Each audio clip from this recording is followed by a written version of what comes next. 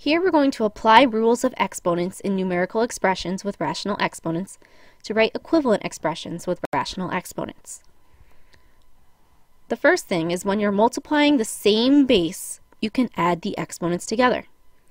So we have 4 to the 5th times 4 to the 7th. Our base is 4, and our exponents are 5 and 7.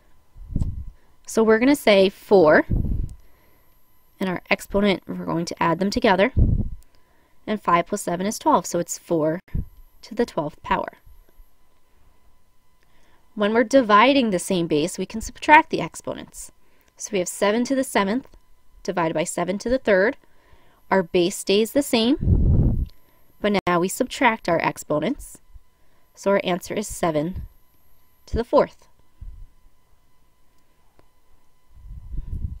Anything besides 0 raised to the power of 0 equals 1.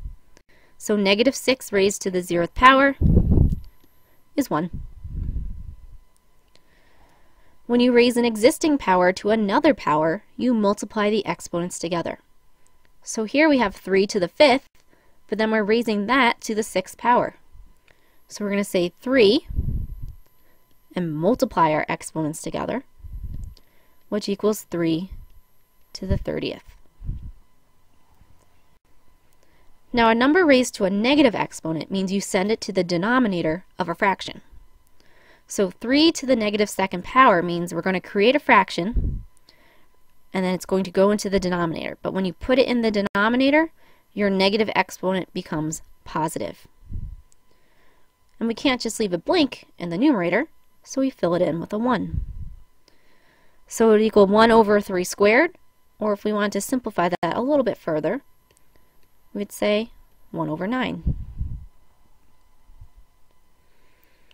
Okay, a fractional exponent like 1 over n means to take the nth root.